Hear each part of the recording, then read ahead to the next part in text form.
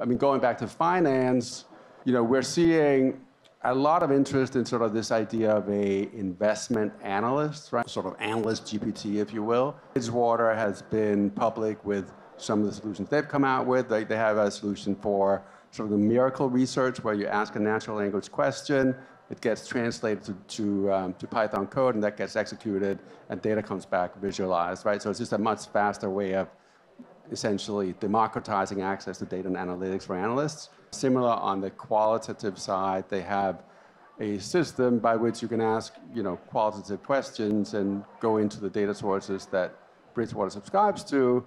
And then they've also allowed you to specify chain of thought templates. So not only are you asking a question about data that's somewhat proprietary to Bridgewater, but you're also able to specify the reasoning path that you want the system to take when answering that question. So it actually asks several questions of the LLM according to the reasoning path, and then sort of collates the final answer in the end so that you're able to specify how you want to think about investment problem. Those are some of the examples. I think when it comes to quant, there's not so much yet, right? It's mostly sort of fundamental use cases. The quant use cases, many of them are to do with, now it's easier to train sentiment models than before, perhaps.